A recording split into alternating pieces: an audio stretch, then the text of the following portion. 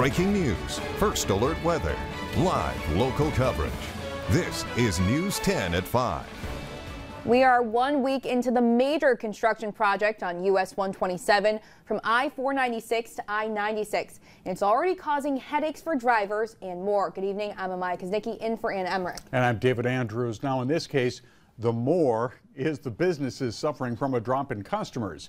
News 10's Deanna Giles is live tonight in East Lansing with the impact this construction is having on local businesses. Deanna?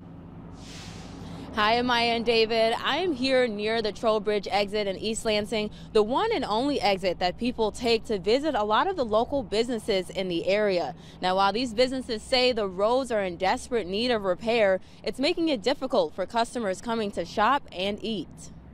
We're telling them don't take any Trowbridge exits and don't plan on any Jolly Road exits being open either. Local businesses serving the community now feeling the pinch due to construction.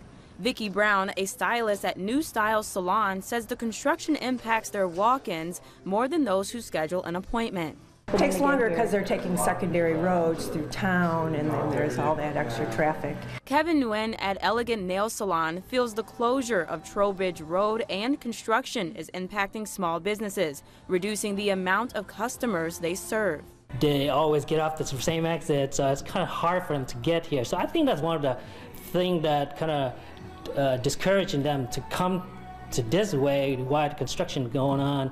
So we kind of help them maneuver and show them around as a shortcut to get to here. A lot of that interchange, when we have multiple ramps open during construction like that, that's where you see interaction between motorists that becomes less safe than what we'll have out there right now. So we kind of took the lesser of all the evils. Christopher Gimble with the Michigan Department of Transportation says there's a lot of ramps that have a sharp turn. So ramps like Trowbridge will be widened, making them safer for drivers. The roads are going to be greatly improved, and from a safety standpoint, from a longevity standpoint. Everybody knows how bad these roads need to be fixed, and none of us want to go through the pain, but it's what we have to do because we want to fix those roads.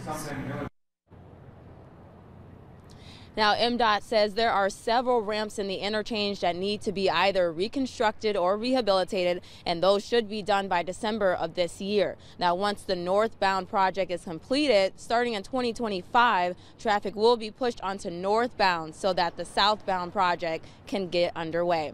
Live in East Lansing, Deanna Giles, News 10. Thank you, Deanna. Now here's a live look at our Jackson sky cam tonight. A chilly night in mid-Michigan. First alert meteorologist Andy Provenzano is here with a look at our forecast. Hi, Andy. Hi, Amaya. A little blue sky in parts of Jackson. All trying to get a peek of that tomorrow.